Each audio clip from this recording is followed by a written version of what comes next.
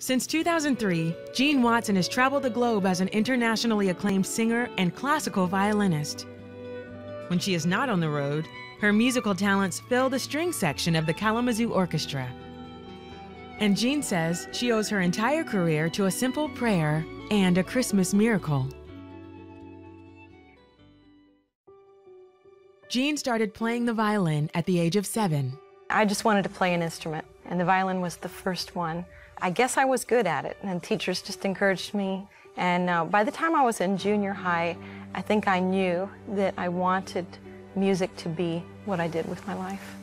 Jean went on to earn her master's degree in music from Miami University of Ohio. But later, she decided to hang up her bow and strings to start a family. I met a man and fell in love and decided to get married, and that was a wonderful time, and had children, had 4 beautiful kids, and there was a lot of joy in that. There was no regret, you know, that raising the children was the most important thing for me and family. But there was always a place in my heart that maybe was a little bit unfulfilled or sad. When I heard really great music, it would kind of make me mourn on the inside. And so, unfortunately, years went past. We moved several times. The marriage began to falter and struggle, and finally ended in divorce, which was a very sad time for everyone. And so my heart went from a place of focusing on children and family and being content where I was to just a place of devastation and hopelessness, and feeling like I had really left the path that God had called me to, and maybe I'd missed my destiny. After the divorce, Jean fell into a deep depression.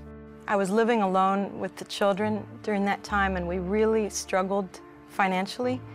I had never had a full-time job in my life. I didn't have any job skills besides playing the violin.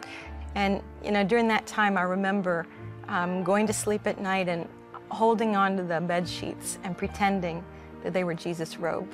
You know, just hanging onto him for dear life, just feeling like if I didn't have him, I wouldn't survive. It was that kind of hopelessness. Every morning, the first thing that I would do would be cry, you know, and every pillow was soaked with tears. In her hopelessness, Jean remembers praying one simple prayer. Just crying out to God and saying, Lord, I'm just at 0. I'm ashamed to say it, but I don't have strength to even do 1%. You're going to have to be my God of 100%. The first answer to Jean's prayer was immediate. After I prayed the prayer, the phone rang, and there was a voice on the other end, and he said, "Is this Jean Watson?" And I said, "Yes." And he said, "Is this Jean Watson that plays the violin?" And I'm thinking, how does anybody know I play the violin? I haven't played the violin for a long time. And he said, "Well, I'm the concertmaster of the Kalamazoo Symphony," and he said, "I would like to hear you play. Would you come and play for me?" That audition eventually led to a position in the symphony and was the beginning of a healing process for me. It was the Lord really speaking to my heart and saying, I have not forgotten about you, and I know exactly why I've created you, and you're on the right path. Jean's second miracle came just in time for Christmas. I was living in a rented house with my children, and my landlord came and brought us a Christmas tree that year. And he walked in the house, and I had made a recording of myself singing some Christmas carols for a friend as a gift. And so, coincidentally, when he walked in, this recording was playing, and he stopped in his tracks and he said, "That's you?" And I said, "Yes." And he looked at me and he said, "Jean Watson," he said, "I don't know what you're doing with your life, but that is what you're supposed to be doing with your life." He said, "I want you to take your rent money and give it to a recording studio and make a CD." And so I did. Jean eventually completed her Rent Money CD.